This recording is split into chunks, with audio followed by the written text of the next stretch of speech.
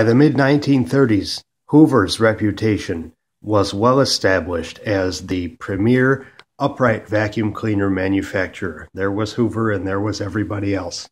While the Airway Corporation had their own unique feature, the only cleaner to have a disposable bag until 1952, but they wanted to move in on Hoover's territory. They wanted everyone to be able to buy an Airway that would clean every bit as well as a Hoover. And the engineering department at Airway in Toledo, Ohio, came up with this machine here, the Airway DirtMasteR. You could definitely call this over-engineered, but it's a work of art. Underneath this hood, we have a motor. We have a belt from the motor to the brush roll down here, and we have another belt from the other side of the motor to the fans. There are two fans mounted back to back in this housing, and they are able to communicate with the brush roll housing to produce suction for carpets. And if you take and open this little port here, not only are you able to connect the hose and that opens that up, but this also seals off the brush roll housing with a rubber valve in there and diverts the suction to the hose opening. We have a handle release here. We have a height adjustment that's here, high, medium, and low.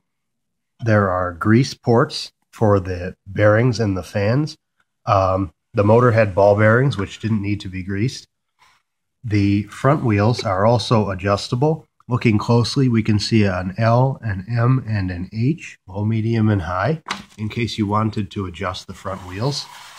We've got a beautiful logo, winged brass stamped with the Airway DirtMasteR name.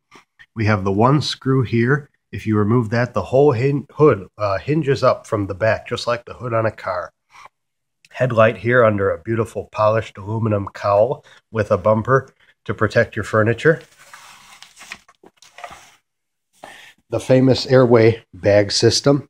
There's a cellulose liner inside here, disposable. We've got these little release catches for the bag.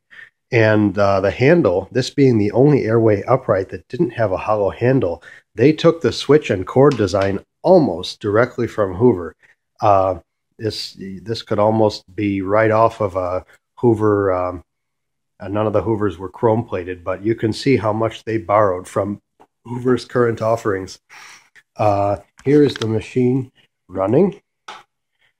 This took quite a bit of work to polish up and get the scratches out. The hood has not been repainted, but all the aluminum has been polished, and I'm pleasantly surprised at how well this runs. Here we go.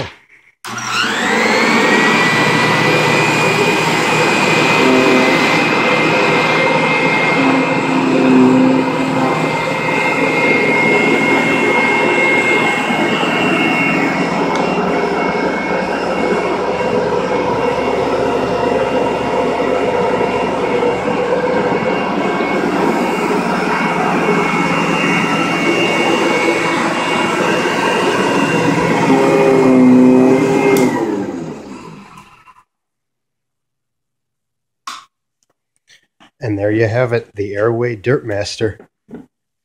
Thanks for watching.